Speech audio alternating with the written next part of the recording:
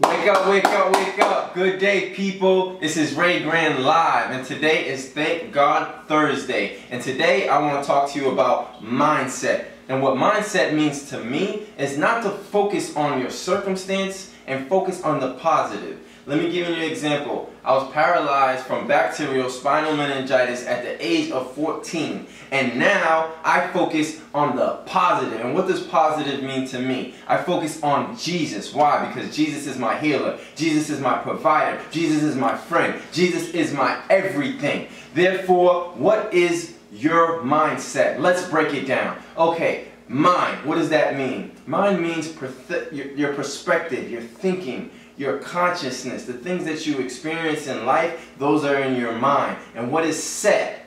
Set is the position you take stand on. I am going to stand on God's word, and I believe in it, and I'm set, and I believe in that position. That is my set. So now let's break it down. Mindset. Now where's your mindset? If you're in the club on Saturday, boom, boom, boom, boom, boom, boom, boom, boom, boom, boom, boom, boom, dancing and shaking up the shawl shaker, and then Sunday you're in church praying, Lord, please help me, help me, help me, help me. Of course, God loves you, He will help you. But the blessing may come on Saturday and you're busy in the club shaking it up. So where's your mindset? It's set on the club, it's not set on Jesus. So you got to pick one. Set it on Jesus, position yourself, stay there where He wants you, and believe in His word, believe in His promises, and that's where your mindset, where your mind is set, and things will come into fruition.